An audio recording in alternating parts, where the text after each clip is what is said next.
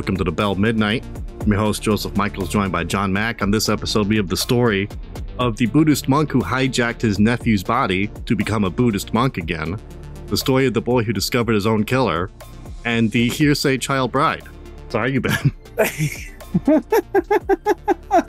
Yeah, he hijacked his whose body? His son's body, you said? His nephew's body? Is that what I said? Yeah, his nephew's body, so he could become a Buddhist monk again. Is that like a Buddhist monk squared? Yes. Does that increase your chakras or whatever? Does that align them better? And of course, he's very creepy about it. Yeah. Which we'll explain. Oh, good. I was hoping for some creepy stuff tonight. Let us begin our journey. So this episode, obviously, we're going to be talking about reincarnation. We also have a story that's a little bit of a walk-in, as we're going to explain. I'm slightly disappointed. I thought he was just going to, like, wear his skin or something. Oh, you thought he was going to pull one of them? Yeah. So tell me, what do you know about Thailand? I know that it is, from what I understand, a pretty beautiful country. I know that China has some problems with it.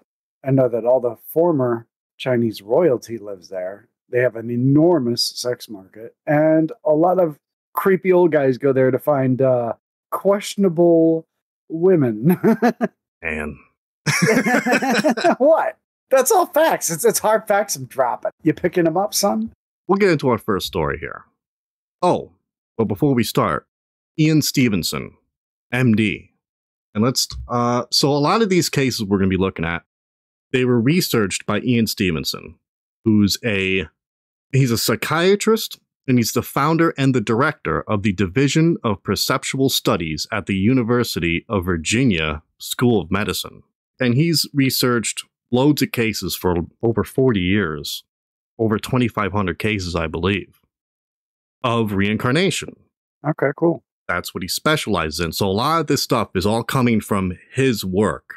And we're going to get into one story that I found pretty interesting. We were going to talk about the James Langer case, but it was, man, that's a case I'm pretty sure everybody knows of. It's the most popular reincarnation case ever, even though I don't think he's a fighter pilot. Oh, I know what you're talking about now. Of course. Like, where is he now? Oh, no one knows, dude. He's in Louisiana. He's living with the swamp people, man. He's mudding, going for some crawfish. Unreal. Can't find him out. Well, they find him, but you know, what pisses me off about it is it's like, okay, well, where is he now? Is he a fighter pilot now, like he said he was going to be when he was 14? No answer. That's interesting. Oh, he's just living with his family, dude. He's in mom's basement playing Fortnite, getting sick kills. Yeah, I'm like, well, like, what is he? Is he like married or is it the Fortnite thing? Which is it? Probably the Fortnite thing. Why don't you call Domino's? They probably know where his house is. And I found out that I looked up on LinkedIn. I'm like, okay, let's see if I can find him on LinkedIn. And there is one guy with the name who was in the Marine Corps, but he's in Houston. He's not in Louisiana. But apparently the new information is he's in Louisiana. I got tired of digging around. The story sucked anyway, but we're doing something different. Okay. I don't think, doesn't the Marine Corps not have planes unless they're the Harriers or something? Or no, now the F-35? I don't know. Well, they do the carrier shit. Yeah, I guess they do the carrier shit. I think. I don't know. I don't know either. All right, so like I said, it comes from Ian Stevenson, MD. And like I said, we're going to be exploring his cases. And one of his cases is about Nai Leng, who consciously was able to experience his own death and rebirth, and how he became Chalkun Raj Sooth. Fuck. That's fantastic. Chalkun, I'm not even going to try the last name. All right. Okay. But he is affectionately called by a nickname Choate. Choate. Okay. But here's where the story starts. It starts with Nai Leng.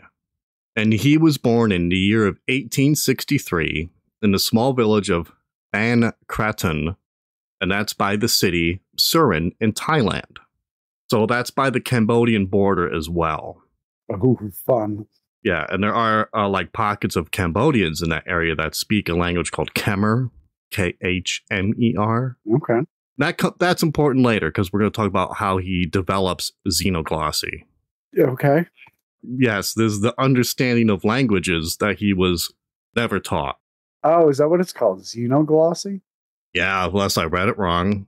It sounds like a finish on paint. Sounds like a cool move. Yeah, it does. Nai Leng he's the eldest of 7 children, and he's very close to his sister, Nai Leng. He's very close to his sister, Nai Leng. So this is going to get confusing very fast. Yeah, I've got it. Oh boy. But I will clarify. Okay. When Nai Leng, when he was 16 years of age, he decided to enter a Buddhist monastery. So, of course, they have their Buddhist scriptures and everything there, but it's all written in Khmer. Now, Nai Leng's native language is Thai, but he was able to learn to read the scriptures that were all written in Khmer. Now, it's not easy because it is an entirely different language, and all the alphabet and all the characters are completely different. But he continued to study here at the monastery, and he became so adept that he was eventually able to teach the other monks how to read the scriptures. So he became a professional at it very quick. Pretty impressive. There's all the Buddhist stuff, the meditation, that's all part of their central activities as well. Throughout his life, he continued to meditate every day. Time marches on. Nai Leng is now 25 years old, and he decided to leave the monastery to become a farmer. And it's said that he made good money trading goods, and he would trade goods frequently to Laos, though he had to learn Laotian, and he became extremely fluent in it because that's how he had to do business. Okay. He did get married and have 3 daughters, whose names were Papo P. I'm being respectful. I'm not laughing. Should I even say their names? He had the 3 daughters. No, you must say their names. I want you to say them with enthusiasm. He married and eventually had 3 daughters whose names are Pa, Po, and P, or Pi. Let's say Pa, Po, and Pi. Though he was no longer a monk, Nai Leng continued to be a devout Buddhist and would meditate every night, as we mentioned, right? Yeah.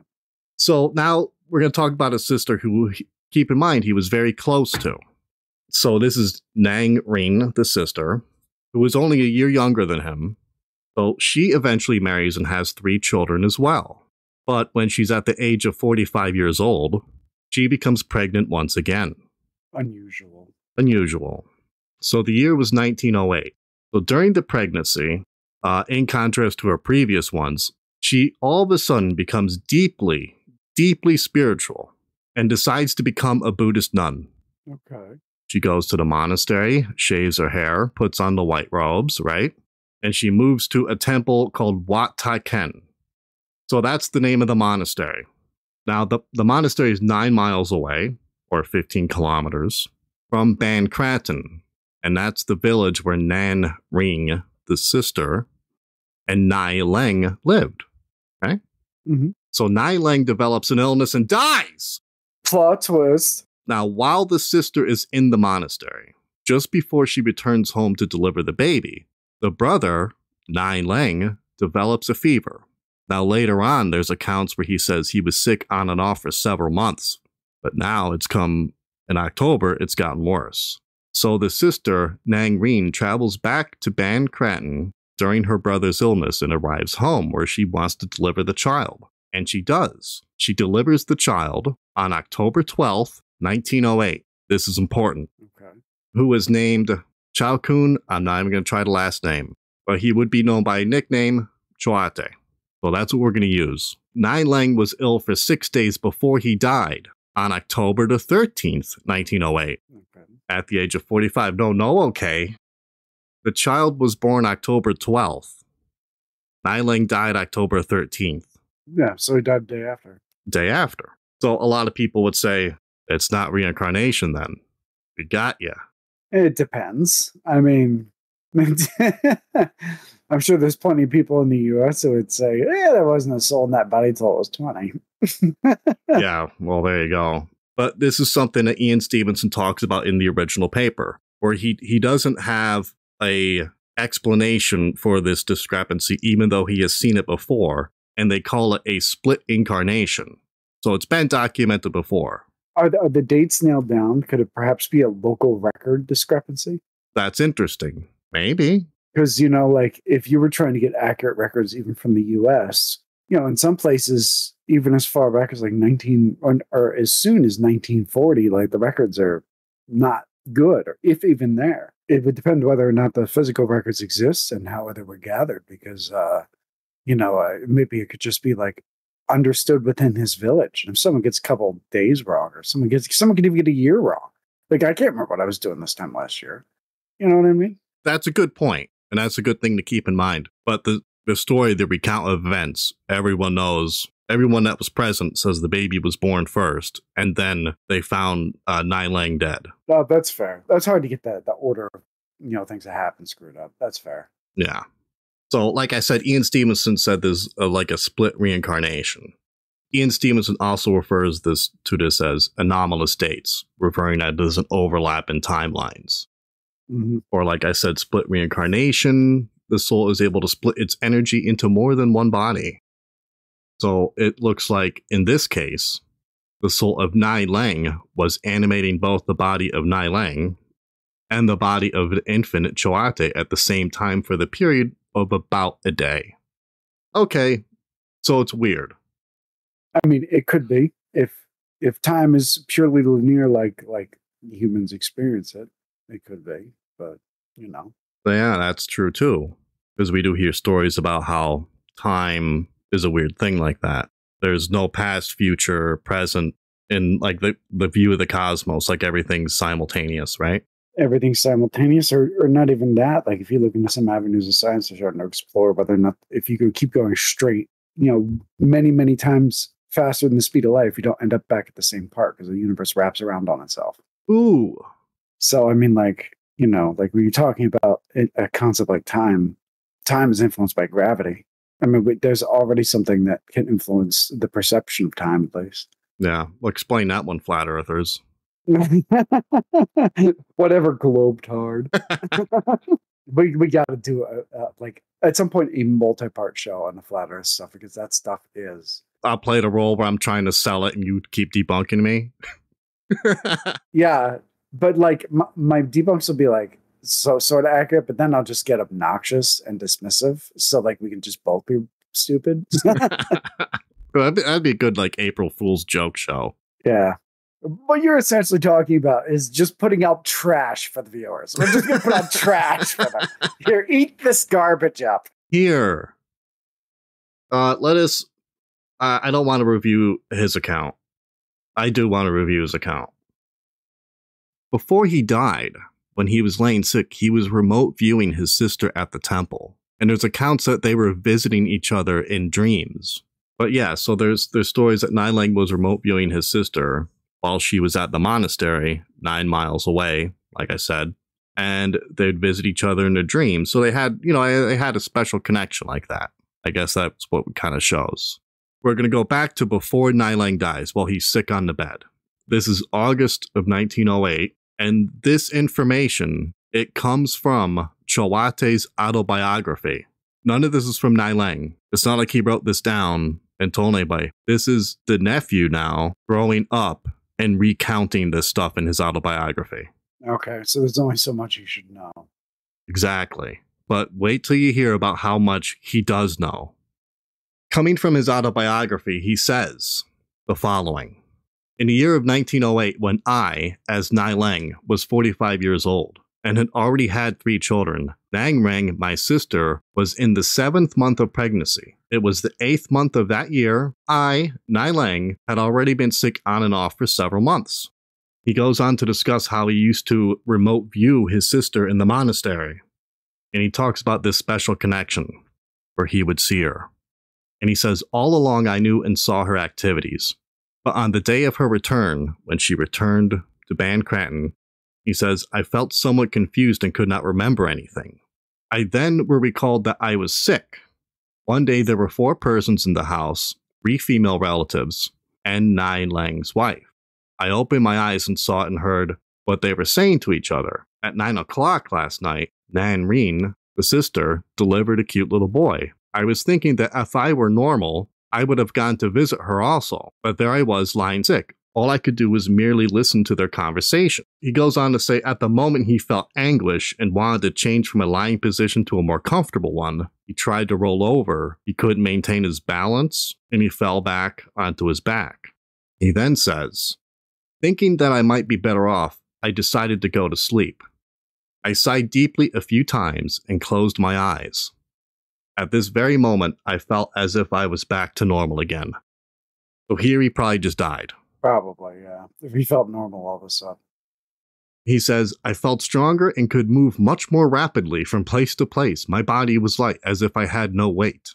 I was so glad that I rushed up to join the conversation of my relatives, but no one noticed me. I grabbed this one's hand and pulled that one's arm to draw their attention. Still, no one did anything. Don't know where he's dead. Yeah. How long would this have gone on if he hadn't realized? He goes on to say, the time came to prepare another meal of the day. My relatives were getting ready to leave. One of them felt Nai Leng's feet. I was then behind her trying to seize her hand and shoulder. I yelled out, I am here. I am no longer sick. I have recovered already. Do not be afraid or frightened. Do not panic. I am all right. However, I could not make them understand. They were crying and moaning. Some of them went to tell the other relatives and friends of the neighborhood, so they found his dead body while he's roaming around in the spirit. At this moment is when he says something weird happens. He feels omnipresent. Because at that moment, I felt as if I were omnipresent. I could simultaneously see people coming in from 2 or 3 different directions. Moreover, I could be there to receive them all at the same time. I could also hear their voices as well as see things quite clearly. He said he can move very rapidly from the far places he could see unobstructed. Yeah. I mean, that sounds pretty par for the course, really. As he's experiencing this omnipresence, as he puts it, he says, at the same time I was thinking, I am an appointed head of the hosts. I am great. I am the master of ceremonies who has the final word on all matters. Well, where'd this come from? I am so great an authority that none can possibly instruct or encroach upon it. What? So he goes this full, full ego there, right? Yeah, that's an odd shift. Is he egotistical in life? There's no record of it. Interesting. He says he was very grateful that he didn't feel sleepy or tired. They didn't feel thirsty or hungry. He then goes on to 3 days later where he witnesses his own funeral. So he talks about how he was preoccupied with receiving guests. The women who came to help went to sleep in the house, while the men slept in a disorderly group in a building constructed especially for the ceremony. On the porch of this building, 3 elderly men were sitting around the stove. They were either chewing Thai gum or smoking cigarettes. They might be considered night watchmen of a sort. All of a sudden, the thought of Nai Leng, his sister, flashed into his mind. Now what's he up to? He remembers, I heard that she had just given birth to a child. I have not yet paid her a visit, because I was so busy receiving guests. But now I am free to go. So he goes to pay a visit. Did I mention he might hijack something? Is he gonna... Does this man hold up anything or hold anybody at knife point? What's interesting about it is it sounds like more of a walk-in story than a reincarnation story. Yeah, I'm not getting the impression this is the same guy. I maybe this guy thinks he's the same guy, but I'm not getting the impression this is the same. I may have forgotten to mention this. This story is coming from past life memories in childhood. That's the case. The researchers were Francis Story and Ian Stevenson, MD. It's from the Cases of the Reincarnation Type, Volume 4, Thailand and Burma. Published in 1983. Enjoy. I'll pull that one off the shelf and cross-reference. Yes, please, please. Right, so he decides to go and visit Nai Leng. Yes, he decides to go and... No, Nai Leng's the guy. God damn. You gotta leave this in. This is fantastic. This will teach you a lesson about picking stories with exotic names. I know. I hope you learned your lesson, buddy. I have. So Nai Leng decides to go visit the sister because he's yet to greet the baby or steal its body. No, well, yeah. As you would. So he decides to go and visit the sister. So he says, at the time, I was at the place where the monks were sitting. He turned in the direction of Nai Leng's house, which was approximately 200 meters away. No sooner had I decided to move than I was there. Just happened. The child, as my relatives had said, was really cute and adorable. Ah. I thought to myself, how can I possibly have a chance to touch him and to give him my heartfelt kiss? Nai Leng, the sister, was then sleeping with her right hand over the child. Before long, she opened her eyes. And she saw me. And she said, Oh dear. My dear brother, you have already departed for another world. Please go to that place which will offer you happiness. Please do not make any more appearances to your brothers and sisters, nor feel concerned about them. This was the only time that people ever noticed me and talked to me. He goes on to say, I felt so awkward that I went and hid. I was leaning on the wall in front of her room, facing the north. So the sister has now noticed him and has seen him. And she seems to have an instinctual reaction. He's up to no fucking good. Wow, wow, man, this guy's like a good Buddhist. Oh, yeah, there's a lot of good Buddhists. There's a lot of good everything. He's hanging around.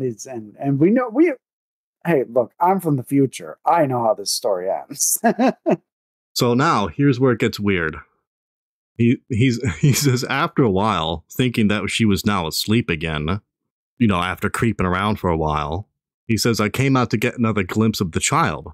She again opened her eyes and said the same thing to me. I went back to hide. I told myself that the time had come for me to decide once and for all. I was torn between two feelings, although I would like to say, yeah, I should go. Indeed, I must go. But before leaving, however, I wish to get another good look at the child. We got ourselves a skulker here, folks. Yeah, this is not the child bride story. Thank God for that. This time I dared not approach, lest she reapproach me once more. Thus I poked only my head out. After obtaining a good look, I started to go away again. So this guy's lurking around and creeping around and waiting for her to go back to bed in his spirit form. Yeah. And his sister's got the wherewithal to know that something's not right. Like she's instinctually waking up and telling him to back the hell off. Exactly. This ain't the same guy. How do you know, man? Were you there? Dude, let's get in an argument. Let's argue. No, man. Her instinct is telling her something. Your instinct doesn't lie to you. It's connected to something else. It's not purely biological. She's not shooing him off like he's an evil spirit. She just told him to leave. Yeah. That's shooing him off. Okay, fine. All right. Oh, so here's where it goes totally crazy. Right, so after he says, after obtaining a good look, I started to go away again. Okay, so now he's leaving, right? Okay. But he says, as soon as I turned, my body began spinning like a top. I could not regain my balance. I tried to cover my head, my face, and my ears with my hands before I fell unconscious. At that point, I thought I was dead. Truly dead. He died. He thinks he died again. So he's aware he died. Yes. Oh yeah, he's aware he died. So he thinks he double died? He double died. Well, that's a shame. Which is weird, too. He says, I did not know how long it was before I regained consciousness. I was wondering where I was. Concentration and recollection told me that not long before this, I was Nai Leng. I felt myself full of vigor, recalling all of the past. I wondered why I was in such a helpless condition. I felt somewhat frustrated. He goes on to say he was very happy he could move because when he was sick, he went into great detail about how miserable he was that he couldn't move. But now he is now in the body of Choate. And now he's rejoicing that he can move again and he can move around, lay on his stomach and stuff. He says that when he got old enough to be able to walk and talk, his grandmother came in. His grandmother came. Instead of calling her that, he said, I used the word mother. I was governed by my past acquaintances and my own memory. The grandmother was surprised that Choate called her mother and asked, well, what is your name then? Right? Because this is the, Buddhist culture. They believe in reincarnation. It's not super weird. Mhm. So Chuate responded, it is Leng. I wondered why they could not recognize me. I was Nai Leng right then and there. What a fucking idiot. He's got gaps, too. He's got gaps, man. Yeah, he does have gaps There's enormous gaps in his consciousness. that he's not even realizing he's now in a different body. An interesting thing I've heard about walk-ins like this, because that's what I feel like this is. Yeah, I feel like it's that, too. When they first get into the body, they can't remember anything. And it takes a while for it to come back. Yeah, it seems like he might not even like, obviously he's not aware of the past, but while he was going through moments in the past, it almost seems like he wasn't even aware of it as it was happening. Almost like mechanical reaction. Like, or drunk. You know what I mean? It's so weird. When this happens, Nang Ring, the sister, says, "No wonder I saw Brother Leng sometimes during the postpartum period. He must have been reborn." And then she asked, "If so, what is your name again? What is your wife's name? Where did you live?" They start to quiz him on everything. And after this great quiz, they concluded that Nai Leng had indeed been reborn. So he answered to their satisfaction. He was able to name everything. And when he was learning to speak, though his mother explained who his aunts and uncles were, he still insisted to refer to his uncles and aunts as his brothers and sisters, as if he was still Nai Leng. He also would call his grandmother his mother. So now what about his daughters? Now as time goes on, so Nai Leng's daughter, Pa, was 24 years old when he died. When Chuate was 4 years old, he recognized her and said, "I am your father," which isn't creepy at all. He called her by her baby nickname, which is interesting. It's reported that at first these statements would annoy Pa, the daughter, but as time went on, she became convinced that Chuate was indeed her father reborn.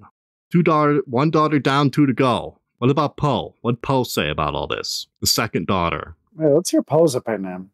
The second daughter said that as a boy, Chuate would refer to incidents in her father's life that Chuate could not have known about. She said that Chuate as a child recognized persons known by her father on sight and called them by their names. There's obviously something going on.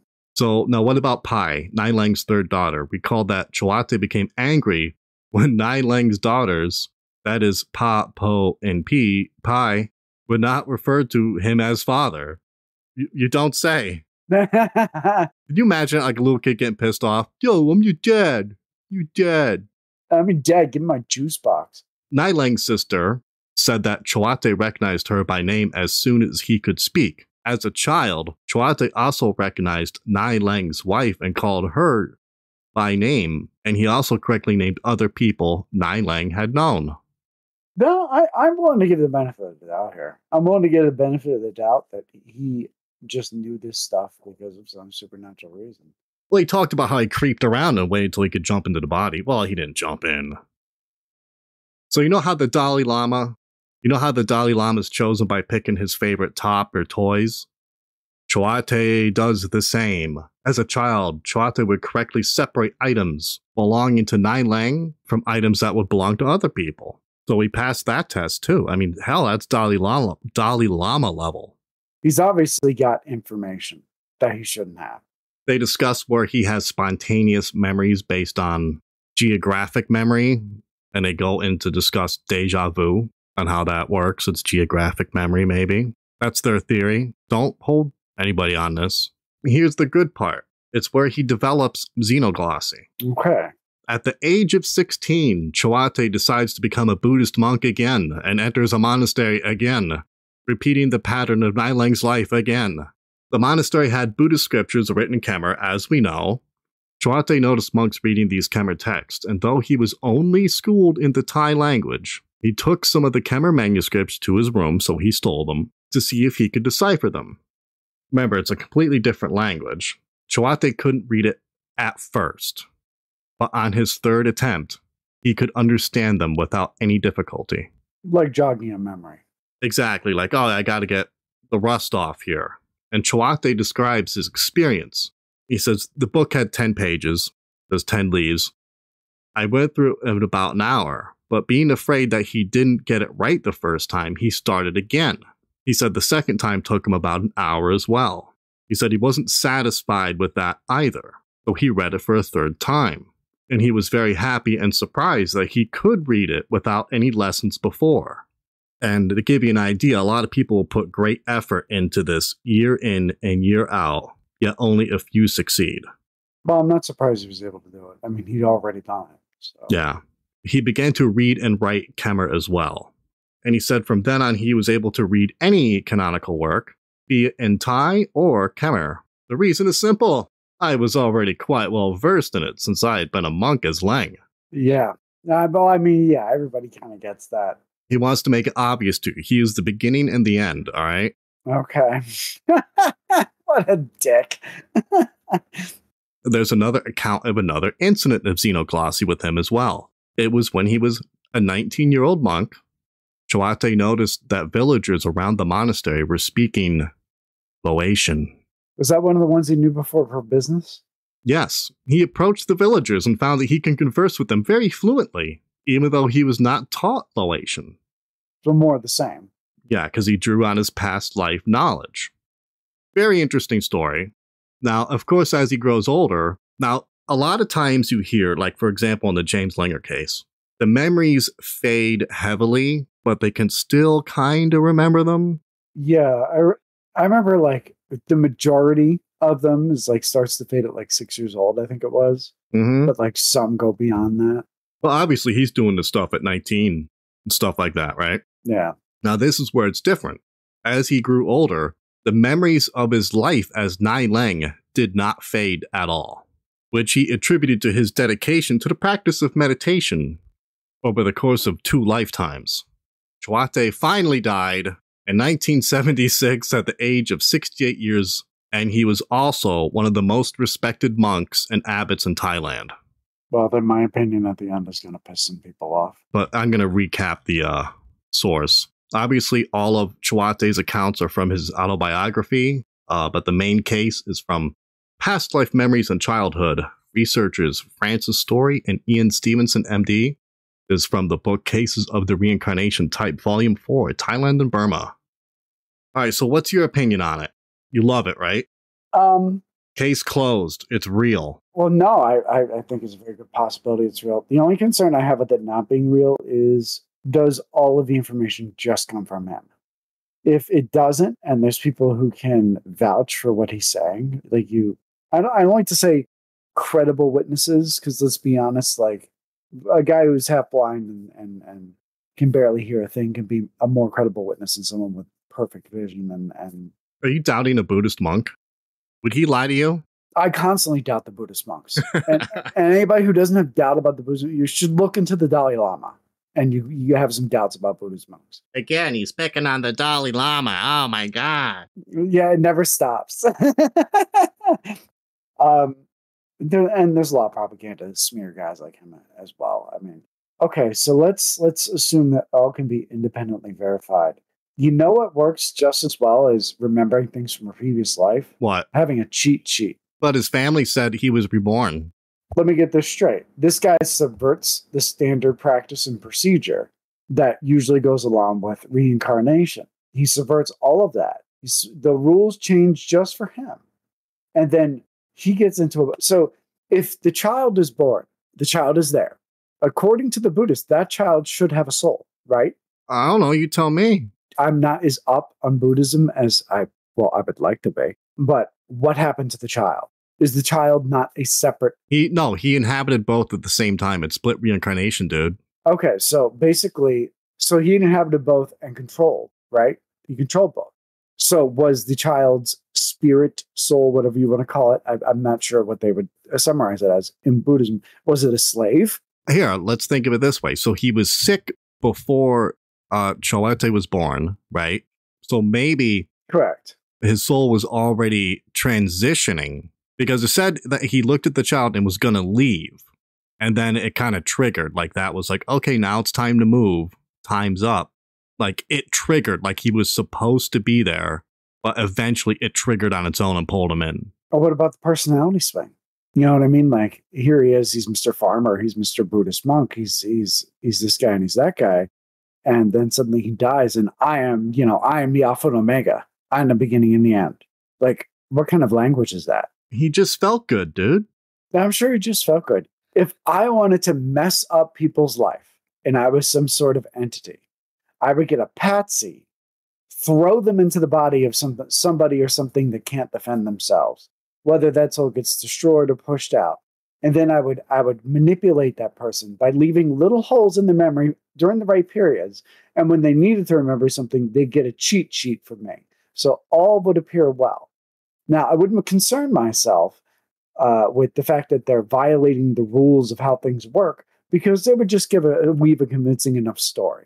Why is he able to do this and no one else is? Why does he get to be the exception? Why do the structure and the rules of the way everything works cease to be for this very, very special person? Whenever something like that happens, it always makes you question whether or not this is a natural process, because it doesn't seem like it follows the natural rules. At least according to the Buddhists. I don't know. I mean, and what a surprise. He rises to a position of prominence. And you're so triggered. I'm triggered because this is so glaringly obvious that something was wrong. Just a story about the child, for Christ's sake.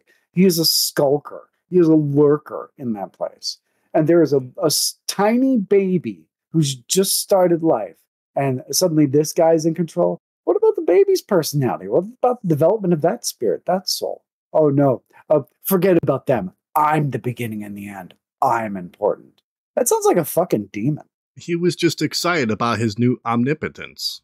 It sounds too good to be true. It's not true. All right. You're skeptical. I don't care. I'm not skeptical that it can happen. I'm skeptical of his true nature. I think he was a baddie. All right. You think he was a baddie. I think he was a creep. No, did that. Yeah, he was definitely kind of. I think he was a little creepy as a spirit. Yeah. Are you ready? Get ready for this one. All right. So I remember this story from years and years ago. And I remember it being reported on the news, and it was always so stupid. They would be like, oh, there's a boy who remembered his murderer. And that's it. And he got his murderer convicted, right? He recognized the murderer of his previous body, outed him, and he got convicted. And that was the story from the news. And that was it. Okay? Okay. That was the whole story. When you look up the story, there's no sources. There's nothing. It's just, yep, that happened. Oh, that's because I made it up. Yeah, I have great news from you. How the case was derived, past life memories and childhood. The researcher is Eli Lash, MD. This is from the book Children Who Have Lived Before by Truts Hardo. And it is the original account of where that story comes from. How'd you find that? I don't know. Okay. Accident. However, there is one issue with it that, of course, the media had no problem with. Eli Lash was intentionally vague because he didn't want people going out there and harassing the boy, doing research, and he just wanted to record the story and let them be. Okay. Because it's a very small village, apparently. That's fair enough. Eli Lash, das liegt kam über mich. Oh, your German is exquisite. That's, I guess that's the book title. Okay. The prominent Eli Lash, MD, was a prominent physician in Israel who served as a senior consultant on the coordination of health services in the Gaza Strip. Mm-hmm. He passed in 2009. One of the things he did is he investigated a reincarnation case in which a young boy remembered his past life, in which he was murdered by being hit in the head with an axe. Ooh. Now, the boy whose name was not reported was born with a long red birthmark on his head. The boy's parents belonged to the Druze religion, which features reincarnation as a fundamental tenet. The Druze live primarily in the Golan Heights region, adjacent to Syria, which is the location of the boy's birth. When the boy was born, like I said, he has this birthmark scar on his head. Very identifiable. Yes. When he was 3 years old, the boy told his parents that he was killed in a past lifetime by being struck on the head with an axe. From what the boy told the parents as well as other relatives, it was thought the boy lived nearby in his past incarnation. So his father, along with some relatives and the elders of the village, decided to visit the neighboring communities to see if they could discern his past life identity. So Dr. Lash... Did he do some investigating? He did some investigating. Dr. Lash was invited to join the group. That's where we get the account from. Because he was known to be very interested in reincarnation. So the group arrives to a neighboring village. The group then asks the boy if he recognized the location of his prior home. This was not his past life village. So the group continued on to the next village. So the group travels on village after village until they get to the third village. And the boy states that this village is where he lived. He says this is the neighborhood where he used to live. And now he goes on to be able to name several individuals from his past life here. Now, at this point, the boy now remembered his own first and last name, as well as the first and last name of his murderer. Well, that makes things easier. Now, as a member of the community that says, so the previous incarnation of the boy, he knows him. He lived there, but he disappeared 4 years ago and was never found. So now the boy is giving you a name of a disappeared person. Yeah. So here we go. A lot of people assume that the person must have come to some misfortune, as it was known individuals in that area were be killed or taken prisoner in the border areas between Israel and Syria for being suspected of spies. Say it ain't so. Yeah, say it ain't so. The group now goes through the village, and the boy points out the house of his past life. So curious bystanders start coming around and hanging out. And then the boy suddenly walks up to a man and calls him by his name. The man acknowledged that the boy correctly named him, and the boy said, "I used to be your neighbor. We had a fight and you killed me with an axe." Ooh, big mistake. So Dr. Lash then observed that this man's face suddenly became white as a sheet. The 3-year-old then stated, "I even know where he buried my body." The boy then led the group, which includes the accused murderer, into the fields that were located nearby. The boy stopped in front of a pile of stones and reported, "He buried my body under these stones, and the axe is over there." Oh, snap. Excavation at the spot of the stones revealed a skeleton of an adult man wearing the clothes of a farmer, and on the skull, a linear split in the skull was observed, which was consistent with an axe wound. Jesus, and he would have got away with it too if it wasn't for that kid. If it weren't for that meddling kid, he would have gotten away with it. These dudes are riding through these towns in the Mystery Machine. Shag and Scoob are in the background. Is this a town? And it's like, nope. Is this the town? Nope. And they get to the town. And they find out it's Farmer Joe the whole time. Yeah. Holy crap. That's kind of interesting. It goes on. Dr. Lash reports that at this point, everyone in the group stared at the accused murderer. Uh-oh. Who then admitted in front of everyone that he did commit this crime. Okay. The group then went to the location where the boy stated the murder weapon was hidden, and upon digging, they indeed found the axe. Wow. Dr. Lash asked the group what would become of the murderer. He was told they would not turn him over to the police. Rather, they would impose a suitable punishment. What ultimately happened to the murderer was not reported. Oh, jeez. Have you ever seen the videos of what goes on? No. When the villages take care of it themselves? Ho, ho, ho. You haven't seen brutality. Good God. Maybe he should have said, nah, it didn't happen. And then, like, when they went to go check it out, he should have just, like, sidestepped away from the crowd and kind of disappeared into the desert or something. Maybe right when the kid said, "You killed me," he should have turned around and ran full speed. Yeah, just turn around and bolt. But yeah, like I said, from Children Who Have Lived Before by Truth Hardo. That's interesting. Dr. Eli Lash's notes there. That kid is within the acceptable, like the alleged acceptable range of still remembering that stuff. I'm guessing that he probably doesn't remember any of these things as clearly after the age of 6. Yeah. Because like the common thing is that the kids are kind of like half here, half in the previous place for at least the first couple of years. But given that there's no names, Ian Stevenson, MD, as well as his colleagues at the University of Virginia, said that the testimony of multiple witnesses was carefully documented. This case lacks evidentiary detail. Yeah. So, for example, the subject name, the murder name, the witnesses are not provided, which makes the case anecdotal at best. But great story. It is a good story. You gotta kind of have to take it at faith, but that kind of is the same with all of this stuff, you know? That brings us into past life scars or birthmarks. People who have been killed or died in an accident where you hear the stories of, ancient times, I was killed by a spear, and now they have a birthmark on their chest, which kind of looks like an entrance wound, right? Right. So like we said in the story, the kid had that red birthmark on his head where the axe hit him in his previous life, and it carried over. Imagine having an argument that carries over into the next life. That's a hella argument. All right, so let's get into our final story here, where we're going to talk about Suzanne Ghanem. Ghanem? Suzanne Ghanem. Ghanem. Ghanem. Oh, gotcha. Okay. There's another case that Ian Stevenson covered. Yeah, I got to give the link to their parapsychology department as well, but there's another case from Ian Stevenson, and it has to do with Hanan Mansour. So who is Hanan Mansour? She was born in Lebanon somewhere in the mid-1930s. She married, had some children.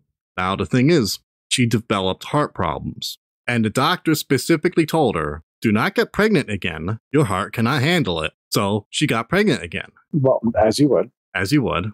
Yeah, I think she gave birth, and she needed surgery. She needed heart surgery. But she had to go to Virginia to get the surgery. That's a hike. Yeah, that's a hike. Now, her brother lived in Virginia, so she had a place to stay at least. Before the surgery, though, she told her brother that if anything should happen, divide her jewelry up and give it to her daughters. And she was also trying to call her daughter, Layla, before the surgery, but she was never able to get through. Unfortunately, she goes to the surgery, doesn't make it, dies. The family's pretty torn up. Now, 10 days later, Suzanne Ghanem was born. Just so you know, she was also born in the Lebanon area. Now, before she was able to read or write, she would scribble numbers. Take a guess what numbers she scribbled. Probably, well, I'm guessing something related to the recently departed. Yes, winning lottery numbers. Oh. Really? No, could you imagine that? I was going to say, you can't scribble that. They're rigged anyway. So No, but she turned out to be writing Hanan's phone number. She was writing Hanan's phone number. The only thing was there was 2 digits transposed. But she kept writing this phone number. Because remember, she was trying to call her daughter before the surgery. Oh, okay. Right? And when she was a toddler, she used to pick up the phone and try to call Layla. Oh. And she would ask for Layla on the phone. Just picking it up and not, And when the parents noticed this, they would say, who is Layla? We don't know a Layla. And Susan would reply, Layla is my daughter. Wow, that's weird to hear as a parent. And then they would ask her, well, what do you mean by this? And she's quoted as saying, ask me when my head is bigger, perhaps I'll tell you. Wait, one more time? Ask me what is bigger? Ask me when my head is bigger. That's such a weird thing to say. Maybe they mean brain. Yeah, well, I imagine that's what she means. Yeah. All this weird stuff's going on. Okay. So within 1 year, she was able to name her old name, Hanan Mansour, as well as the name of her husband, who was a police officer, as well as 13 relatives. Jeez. Yeah, that's a lot. That's a lot. She's able to name the place where she used to live, and she was able to give enough information to her now new family, the Ghanem family, that they were able to make contact with the Mansour family. Susan was able to name everyone, and knew about the jewelry being divided up before her death. The husband would test her, right? Because, he's a police officer. He doesn't want to get scammed here. And he would test her by showing her old pictures of them at parties. And Suzanne could name all of their friends in all of the photos. Okay, that's creep show, man. This was studied in the 1960s. And one of the anecdotal things from that is, this little girl, Susan, is sitting in her old husband's lap, being all affectionate like they're still married. Oh, that's okay. We're getting into weird. Yeah, so that... And yeah, so of course the previous husband couldn't believe it. Yeah, that's... I mean, it's depressing too, because if you honestly do believe that your wife is trapped in another body, there's literally nothing you can do about it. Imagine having to say goodbye to somebody who's died, but they're not really dead, but they're basically dead to you. That's rough. Yeah, that was started by Ian Stevenson in the 1960s, because he had been doing that for 40 years. He must have, I mean, at least some of it may have had to have some value because it obviously caught his attention. Like nobody, well, very few people go into that sort of thing, especially if they have good credentials and think, oh, I'm gonna do this. You know what I mean? Like that's something that pulls you in. Exactly. And he studied a lot of cases, and he has 1,200 cases that he says are considered solved, meaning that there's so much evidence. He says, yes, this person was indeed reincarnated. 1,200 of them. That's wild. It is wild. Oh God, I'm gonna be a cockroach when I come back. I know I am. Nah, don't come back. It's all a trap. The whole reincarnation thing's a trap. Get out of it. Oh, okay. I'm gonna do that. I'm just gonna get out of it. Just get out of it. When they ask me to reincarnate, I'm gonna be like, nope. You gotta get it. You gotta call in sick. Yeah. They expect you to be there. Don't show up. I'm not gonna be a life slave. I'm not a wage slave for reincarnation. It's interesting. So we know your thoughts on the Buddhist. You think he's a demon, apparently. I do not think he's a human. No. I think he's a creep. Yeah. What do you think about The boy found his killer? It's not the first time I've heard a story like that. I'd have to go back and check it out because it's hell to track these things down again. Because basically when you find these stories, there are links upon links upon links, and then like you're looking at somebody's journal or something. But I remember a story in which a confirmed case where a woman had been gone under deep hypnosis, and she had recalled a previous life where she was a young man who had gotten another girl in the village pregnant, and they wanted to get together and have a family, but the families forbid it. And the girl ended up committing suicide by throwing herself down a well.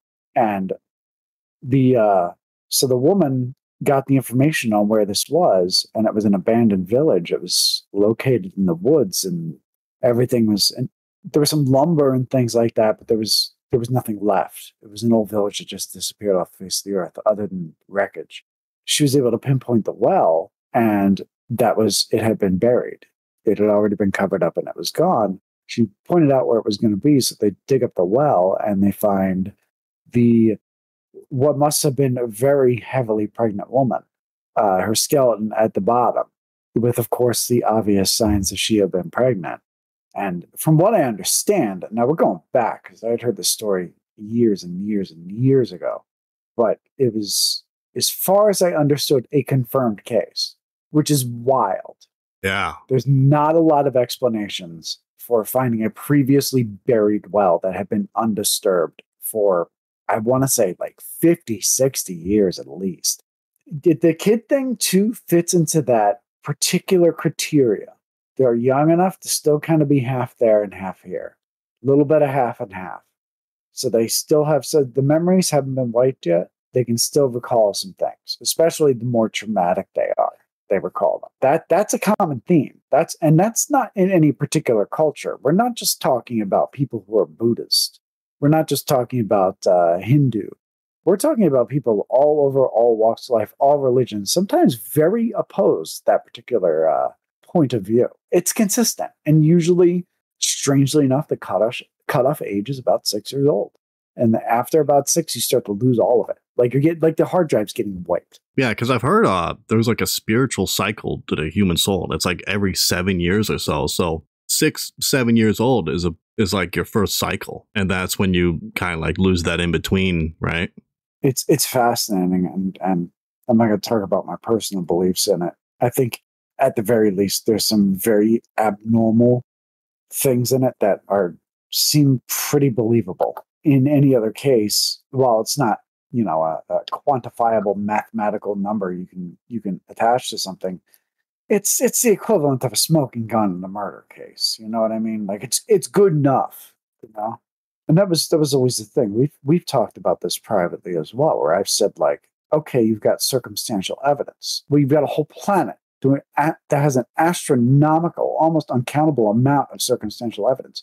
At what point do you pile up enough circumstantial evidence for something to just be a fact. You know what I mean? Like, we could sit around and call dark matter, and we don't even know what dark matter is. It seems to be a catch-all, yeah, for things you can't explain, but we can have something that has, is at least more verifiable in this stuff. At least, again, on a circumstantial basis, you have some things that you can attach to it. And that is all fantasy. I mean, you can say some things like, you can say like, I am the beginning and the end, and that's you saying something. And then you can prove it by finding a well or finding people from the past life. That's actions. That's different, Yeah. But yeah, there's loads and loads of stuff. I'll post a link to the University of Virginia's School of Medicine for their Division of Perceptual Studies, and they have their publications there, and you can just go through loads and loads of stuff. Yeah. I can't imagine how much there is now, because I remember delving into this about a decade ago, and even then it was overwhelming amount of information. Overwhelming. It's crazy. They have articles not just on reincarnation either, but near-death experiences, mind-body relationships, parapsychology. I mean, just all kinds of yummy stuff. What's your opinion? About what? Well, first I want to hear your opinion on the first guy. I want to know what you think. No hiding behind your narrator voice. Tell me what you think. Give the viewer your opinion. Well, look, I don't even like the idea of reincarnation. I know you don't. You hate it. Right? Because it's not Prison Planet, okay? Yeah. I love it. I absolutely love it. But, yeah, it's interesting. Like, for example, the kid who identified his own murderer. Yeah. If that story's true, that's incredible. Yeah, it's wild. That's kind of like, now there's no question about it, especially if he wasn't preloaded. Like, because a lot of times you hear of some stories where the parents, they don't mean to do it, and they're not even aware they're doing it, but they preload the kid with stuff. And there's been examples of that. Yeah, and kids are very perceptive. And you never know what they're going to pick up on and stick on. You may say something to a kid and completely forget about it, that it ever even happened, but in the kid's head, that's like a core memory. Well, it's those bowls full of mush they got in their head, man. That's why they're so good at learning languages. Like the best time to learn a language is when you're super, super young, because it just gets absorbed. Even things you would think they would remember, they remember. So yeah, I mean, preloading is a definite factor. Susan one's interesting. I didn't get what Ian Stevenson's particularly said about it. But, again, if that's all verifiable, again, that's insane. Right. And I don't know if reincarnation is I don't know if it's a universal thing, but from what from stuff I've read and from what I've heard, it is. And that's why the cabal is pushing materialism, so that you don't reincarnate. You just reincarnate as a Bigfoot. Is it a Bigfoot Nephilim? I don't know. If I'm going to be a Bigfoot, I want to be a Nephilim. I don't want to be like the panty sniffing Bigfoot. Like, I at least want to be like, top tier Bigfoot. Not that that's saying much. You still smell like crap. Poopy pants. What about the first guy, the Buddhist thing? What do you think all that is about? I find a lot of the Buddhist stuff interesting. I mean, it's an interesting story, but given that it's entirely from the perspective of Choate. Yeah. I mean, but if his family says no, we brought in the aunt and we brought in the family members, and it's interesting. So you pretty much have to go by what the family says about it. So if the family says, yeah, he's absolutely reborn, you know what I mean? What can you do? Yeah, you kind of do have to take it at face value. I mean, there's only so much you could do with those sort of time periods. I mean, heck, we're talking about guys in a village too. I'm sure they didn't even keep adequate records of births and deaths, They're interesting. I wonder if all of this stuff, like, how there's a lot of people who do this kind of work, and there's always those predictions that we're coming towards an era where things are going to be revealed and our understanding of things is going to change, because the things that people deny as far as spiritual things are going to be undeniable. I wonder if that does happen. I wonder if that will be a product of our technology keeping adequate records, being able to nail down facts, because everything is archived now. And these other things have been going on for so long, finally interacting with each other. So like this stuff becomes provable. Like someone says, this person said this, and then maybe, they go somewhere and a videotape is in the house and they're saying the thing they said on the videotape, of which there's only one copy. Like, I wonder if that stuff starts popping up more to kind of like force people, okay, this is actually a thing. But then there's delusion too. And people, whether it's true or whether it's false, people try to retain their worldview and they will literally kill so they don't have to change their worldview.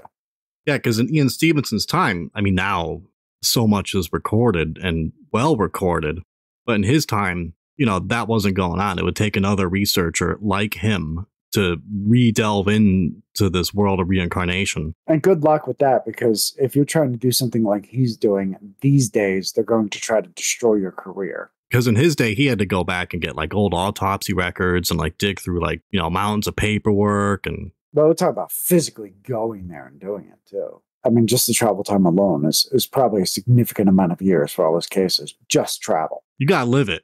You got to live it. Well, there's an authenticity to that as well, getting your hands in the dirt.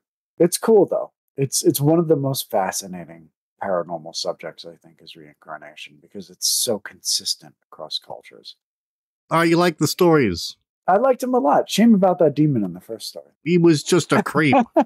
He's just a lurker. He's just a lurker. Leave him alone. He just wanted to see his sister's baby. Where's the baby at? Oh, God. Oh, no, my sister saw me. I better hide. Oh, God. Ugh. That's it for this episode of Bell Midnight. Hope you enjoyed. We'll be back with a holographic universe or maybe some Bigfoot stories. You can rely on me for trash. I'll deliver trash. Don't worry about it. All right, that's it. Later. We all want to help one another. Human beings are like that. We want to live by each other's happiness, not by each other's misery. We don't want to hate and despise one another. Our knowledge has made us cynical, our cleverness hard and unkind. We think too much, feel too little. Don't give yourselves to brutes, men who despise you, enslave you, who regiment your lives, tell you what to do, what to think, and what to feel, who drill you, diet you, treat you like cattle, use you as cannon fodder. Don't give yourselves to these unnatural men with machine minds and machine hearts. You are not machines, you are not cattle, you are men. You have the love of humanity in your hearts.